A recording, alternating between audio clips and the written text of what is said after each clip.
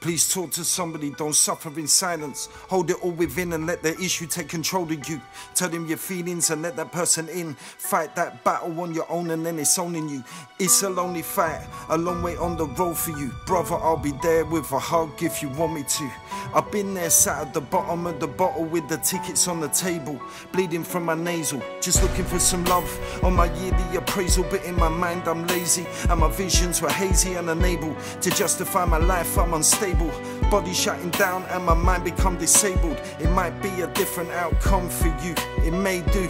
It made me who I am, so don't let it change you. At the lowest time enemies invade you, keep it in control, cause nobody is blaming you. Don't suffer in silence, you're a star, ain't seen it with your eyes yet. I recognize the signs when you disguise it. You've a family that love you and fake friends that refuse and denies it. When they talk shit and the snakes and fakes by it, anxiety propels it, reigns over your whole body.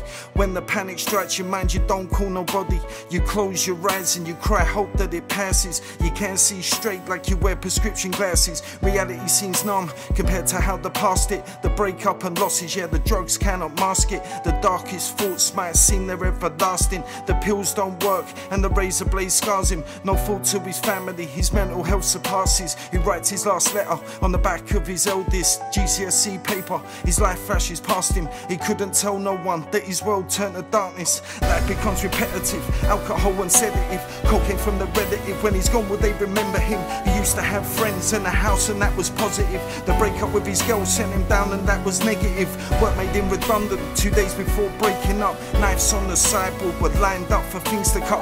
Vodka, the white powder, the fibre, he'd rolled it up. Sniffed the Colombian, his mind was simply fucking up. On his knees hugging the toilet, he was chucking up, blocking out the debt and the failure that his life become. Ignores his phone, the only call he wanted was his mum. His mum had passed the cancer, he felt his life was done. His sister woke up early doors that Friday morning, found her brother's note and the morning turned to mourning. He could have spoke to someone but left them without warning. Silence was the killer, the lesson of the fallen. Another fallen soldier, never taken too soon. Only he had spoken, could have changed his world too. Sister and his children, left behind to face it. The space that's been left is painful and heartbreaking. Another fallen soldier, never taken too soon. Only he had spoken, could have changed his world too. Sister and his children, left behind to face it. The space that's been left is painful and heartbreaking, that's real.